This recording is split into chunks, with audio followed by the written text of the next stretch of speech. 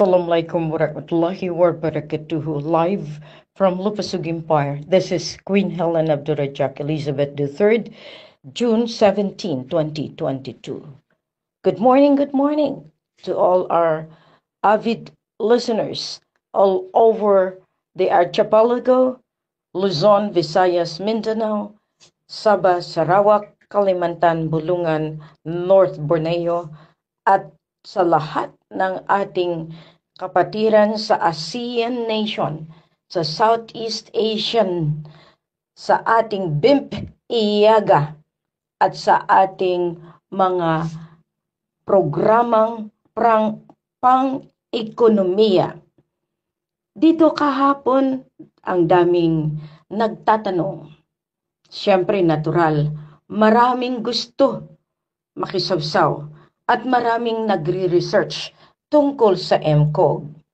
Maharlika, Kingdom of God, token natin. Ito yung ating Quintal financial system. Ito yung cashless digital currency ng Imperial Lupasug ng Maharlika, Kingdom of God. Kaya nga MCOG. No, this is the token wherein alam natin na kailangan natin sa bartering natin. So, natapos na yung panahon ng Bitcoin, nung panahon ng mga iba't ibang klaseng sistema na ipinresenta sa atin lahat. Actually, meron ako noon, hindi nagtiwala yung tao, yung SGC, na galing ng Singapore at ng kanilang mga programa na dinala ko mismo sa Cagayan de Oro. Minaliit nila yung kakayahan ni Queen. Minaliit nila yung ating samahan. Hindi sila umobra dahil ang akala nila iyon lamang. Si Queen nagantay sana na merong katulad nila na tumulong.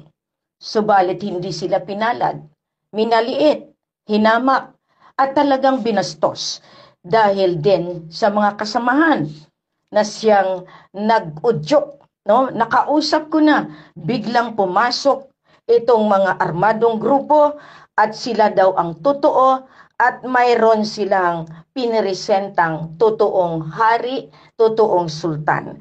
Ganyan. Maski dito sa ginagawa ko. Mismo sa internet, marami ng kasiraan. Natural yan. This is a competition. Ito yung tinatawag nating paraan para kuminang lalo ang ating Quintal financial digital cashless currency. Ngayon masabi niyo pa, ito ay may basbas. Hindi basta-basta gumagayak si Queen. Now, meron tayong nakikita, ano nga ba ang balor? Ano nga ba ang otoridad ni Queen para gumawa nito? Di ba kasasabi ko palagi sa bawat broadcast natin, I am holding the power of the divine authority. The sovereign power and authority coming from God, from Allah, as handed to the seven Makdum, as handed to our forefathers, as handed to the Sultan of Sulu in North Borneo. Yan. The 617,500 metric tons of gold, kasama na yung 500,000 diamonds, kasama na yung talagang mga kalupaan sa ngalan ng sovereignty. The law of ownership, the law of succession na ibiginawad sa amin ni Raja Mamay. Yan ang pagkakaiba ninyo, claimants. Kayo tumatawag sa akin, pero in the past, pasensyahan, maski dyan sa internet. What is the difference between Queen's program and your program? You are a claimant. You are presenting a different platform. You just want to get the money. Now sabihin ninyo na hawakan ninyo yung mga lahat ng banker, na hawakan ninyo lahat ng mga caretaker, yung mga keepers, na hawakan nyo nga ba ang power and authority that the Queen has, that the King has already gotten by law of succession. Ang pagkakaiba natin, kayo nagkiklaim. TBM claimants, Kirams claimant, Taliano claimant, Marcos claimants. All of you. That is the big difference between the claimants and the heirs and successors. Kami tagapagmana. Minana namin ang pagmamay-ari ng kalupaan. Minana namin ang pagmamay-ari ng gold, ng source of origin, na yan ay 617,500 metric tons from Sulu. That is the wealth noong 101 pa, inipon ng kaharian. Jamalul Kiram II, si Sahibul Gari Abdurrajak ay isang sultan na kinikilala in 1800, 1900, no, sa early from 1800 talagang kasagsagan ng ating bartering trade hanggang Europa, hanggang Amerika. Yan ang ating forte dahil trader ang ating sultan, ang ating sultanato ng Sulu and North Borneo. Siyempre kasama ang sultan ng Maguindanao. Magpipinsan po, Dimasangkay clan, itong Raja Sulaiman clan, itong Kiram clan, no? Kiram, lahat yan, titulo. Alam, titulo.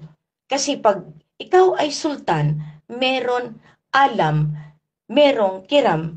Ang kiram is the Quran Nur Karim. Kaya nga kiram.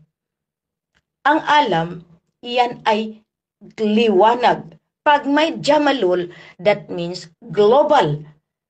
Global light. Global na religious leader from the Quran. Kaya nga kayong mga nagkiklaim lamang. Kapag hindi ninyo alam, kayo ay maliligaw at kayo mismo ay mapoposes because this is an incant, this is an enchanted, the land of the Freyres is involved in this divine program. Kaya nga yung mga nababalutan ng kadiliman, hindi nalalaman kung saan sila patutungo at kung ano ang kanilang gagawin except mag-claim. What are you going to do with a huge amount of money na ibibigay sa inyo? Meron ba kayong plataforma? Meron ba kayong programa? Meron ba kayong ginawang misyon na para ipatutuo sa ngalan ng Diyos Ama? Meron ba kayo niyan? Kaya nga yung mga nagtatanong, sino si Queen? Bakit mismo ang gobyerno minamanduan? Mismo ang militar minamanduan? Mismo ang global finance minamanduan? It is because of the power and authority as given, sealed, validated, confirmed by the elders of China, the elder of the Philippines, the elder of Malaysia, elders of the Seven Makdum of Indanan Sulu. Spirit in physical material. Diyan tayo nagkakaroon ng differentiation between you claimants and the heirs in successorship. Inilabas ko ngayon ang token na yan. Inilabas ko noong June 14, 2022 ang ating Quintal Financial Digital Cashless Currency. Dito ninyo makita. As I will always see. I want you always to see kung ano yung pagkakaiba ng nagkaklamar at naghahawak ng power ng soberenya. Pag sinabi mong soberenya kasi, iyan na yung mga elemento ng hangin, tubig, lupa, apoy, iyan na yung kabukiran, kapatagan, katubigan, kidlat, kulog, iyan, river, yan kasama iyan sa elemento na hinawakan ng soberenya. Pag nakikita ninyo sa kaharian ng Queen of England. Pati mga dolphins pag-aari niya. Pati yung mga iba't ibang nilalang na nandiyan sa kaniyang teritoryo ay pag-aari niya. Sa atin kaya, anong pag-aari ng hari at reyna? Isa lang naman ang masabi ko sa inyo. Lahat ng tinutungtungan ng inyong paa ay pag-aari ng sovereignty na ngayon si King and Queen ang binigyan ng administratorship na sila ang may karapatan. Titingnan ninyo mabuti, mga nagsusubaybay. Kaya nga napapansin ninyo si Queen, walang patid ang patutuo. Nandyan yung ating mga kuya, Kuya Sultan, kunting tiis. Dahil talagang tinapos na natin ang COVID-19 na ito. Wala na po silang pera. Naubos na po yung fiat money. Ito yung mga paper currency. Ito yung mga tinatawag natin mga papel na mga pera. Subalit walang backup. Ang sa atin, ayan, gold backup. Nilalabas ko ang katotohanan. Dahil ang sa atin, pag meron ka niyan, may mga value iyan. Bibigyan namin kayo ng talagang guidelines kung paano maging miyembro. Unang-una, ini-insist ko, bakit ko kayo papasukin sa system na ito kung hindi kayo miyembro legal na may roong Royal Identity Card. Sinabi ko na yun sa inyo, without RCI, you cannot enter into the next level of program of the Queen. Bakit? Bakit ko kayo basta bigyan? Naghirap yun mga kasama ko. Sila, naghahanap ng paraan, maging miyembro, maging supporter, maging isang royal family.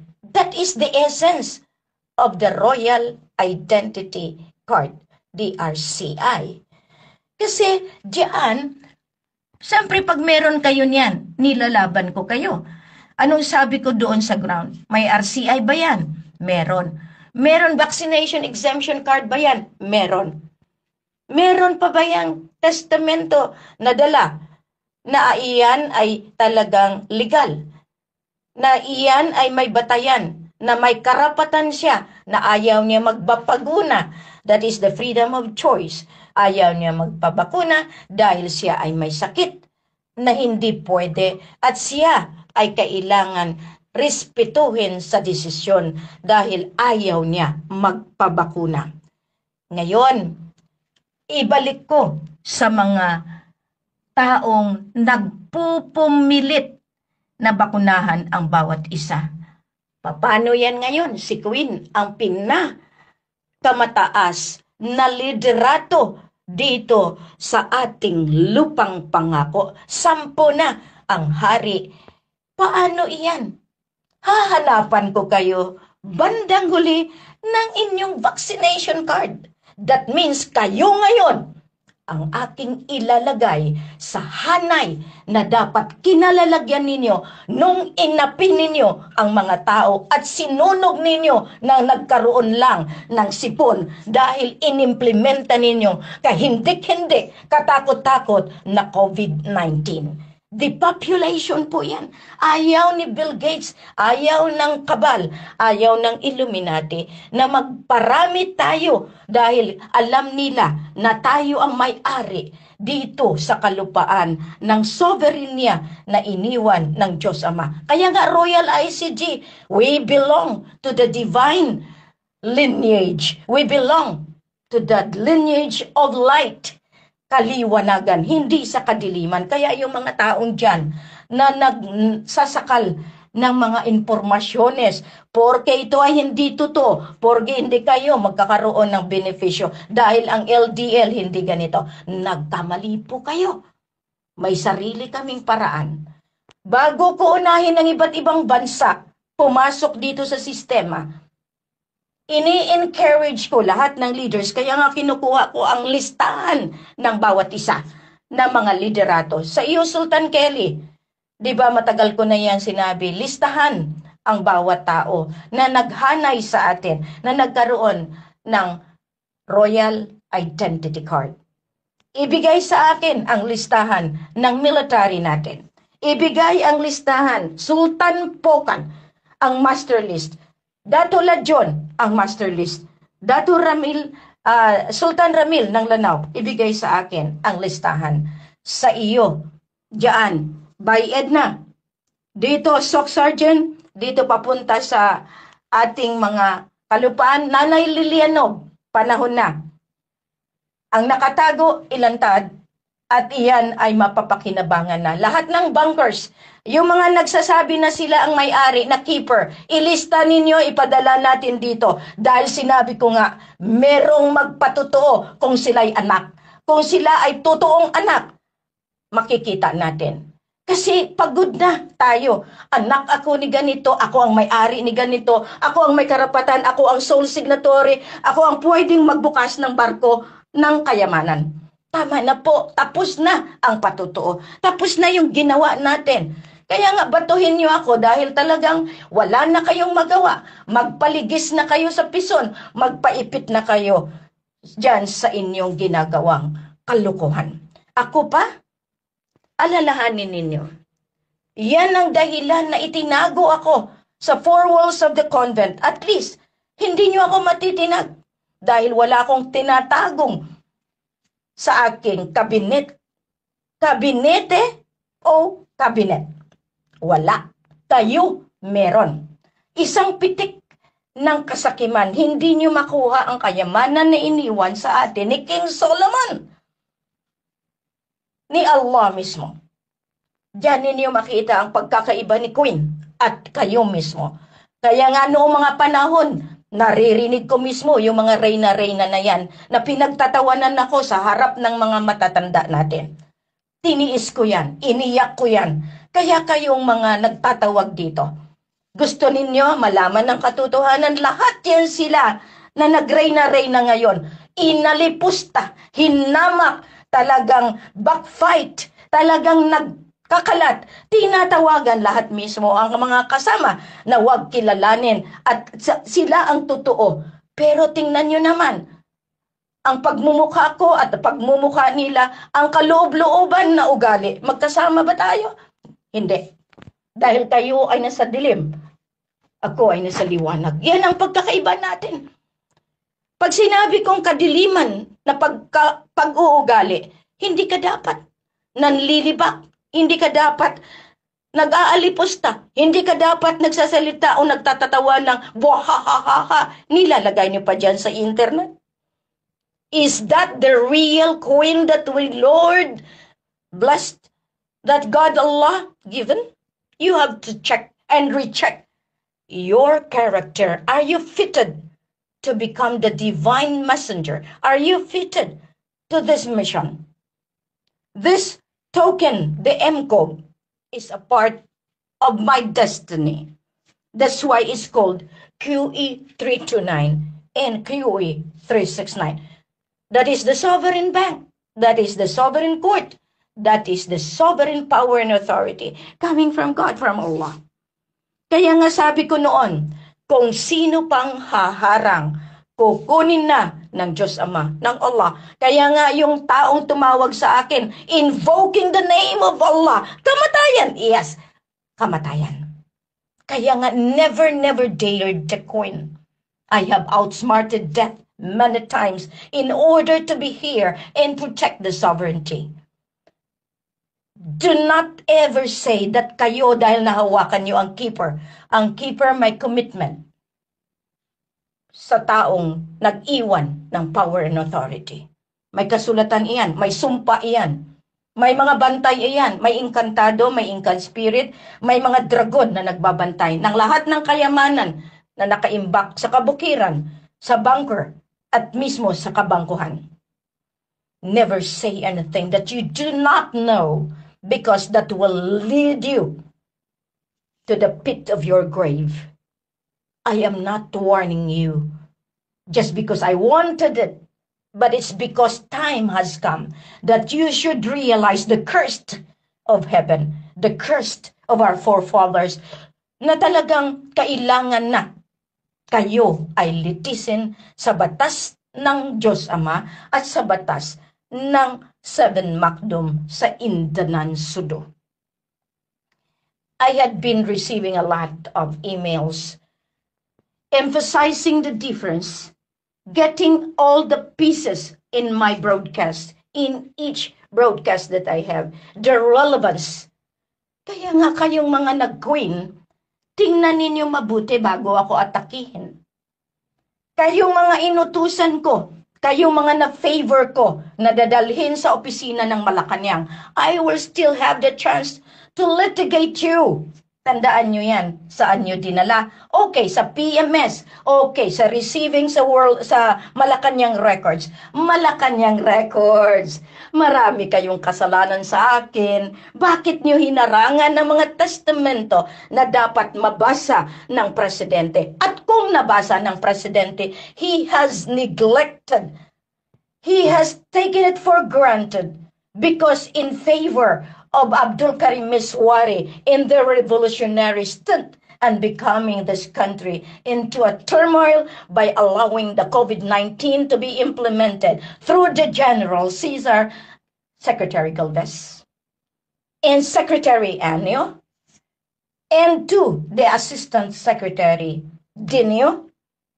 All of this will be put into the limelight wherein you are going to face the court.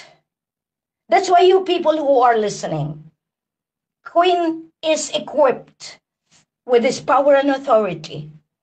Kaya nga walang Pilipinas kung wala ang Sultan Sulu who holds the power and authority coming from the source of origin of 617,500 metric tons of gold and 500,000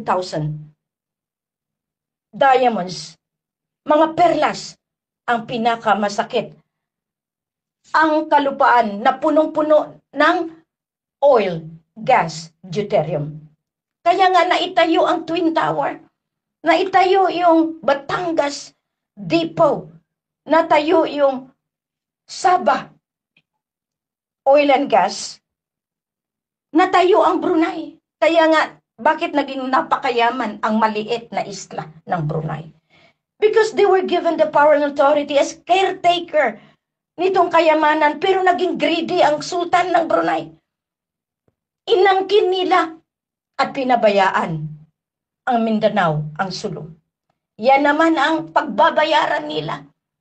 Ng Malaysia, binigyan sila ng pagkakataon to exhaust all means to extract oil, gas. Kaya nga, nakita ninyo ang Twin Tower. Nakita ninyo ang Luzon. Pero at the expense of the poor people of Sulu, of Maguindanao, of Lanao, na ginawa nilang land of bandit, land ng Abu Sayyaf. That is a black propaganda para hindi matuntun na sila ay naglalaro sa power and authority na pinahiram sa kanila. That is the big difference ng mga nagkiklaimants. Can you say this publicly?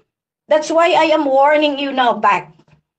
Iisa-isahin kayo para matapos na itong inyong pagkukunwari, pagmimisrepresent ng kaharian ng Imperial Lupasug at ng Maharlika Kingdom of God. You had been given the chances. You had been given the chance to act on the premise na kayo ay mga anak ng Apo, anak ng Kiram, but that is your claim. That is not my claim, because I never claimed at all. I am representing myself as the heir and successor. Marami kayong kasalanan because you are all contributory to the Sabah stand-up. That is the Kiram stint of invading Sabah, and you are all liable claimants. The 5 na hinawakan ni Sultan Bahasa Bandar, si Sakurtan. These are all part and parcel of the plot of the office of the president. Sinoy-noy yan, ha? Ang kay Manong Digong saan? That is the Marawi siege. Saan niya ginawa yan? Doon sa Russia. Ibig sabihin, the global conspiracy has been laid down a long time ago with PGMA and W. Bush. Meron po yung papel. And I still thank Pasahibol Zagaria, Pasahibol Rasad Asgali, who always provide me of documents direct from Mirswari himself. And Miswari, before he died, he called up Queen when I was in Sarawak, endorsing Imenelet. Pero kayo pangalan na lang, nasaan yung mga tao nyo? Kasi huhulihin ko man yung mga tao ninyo kapag hindi tumino. Kaya yung anak ni Manong Frank, kung sino ka man ngayon na wala ka ng pangalan o meron kang pangalan, tama na! You have defied me since 2009, 2010 in favor of the brother of Rajamamay. Kayong mga immigration officer, inuutusan ko kayo, di ba? Hulihin nyo yan. Kayong kapulisan, you have harbored a hardened criminal who is the bagman of the money from Sultan Brunei, from Sultan Johor, to execute the Sabah standoff in conspiracy with the Office of the Presidential Advisor for Peace Process, Miriam Pirer, Ding Dilas, lahat kayo, may pruweba po ako. That's why I would want you to be rectified in this 1 year na remaining from September 16, 2022 to September 16, 2023. And that is the cleansing of all the kaharian. You still don't believe, but I have the money to do so. Alam yan ng BARM kung saan nila kinuha yung pera. You were given the chances, but you defied me because of the power and authority that I have gotten from our forefathers. You have dared me, and I have proven my worth as the citizen of Maharlika, Kingdom of God, Lupasug Empire. Ayan o, pinapakita ko na sa inyo, Maharlika, Kingdom of God, token, QE 369, QE 329, and that is our Quintal financial system. All the intricacies, kaya nga wag niyong awayin yung mga taong sumusuporta dito. Yan ang gawa ni Taning.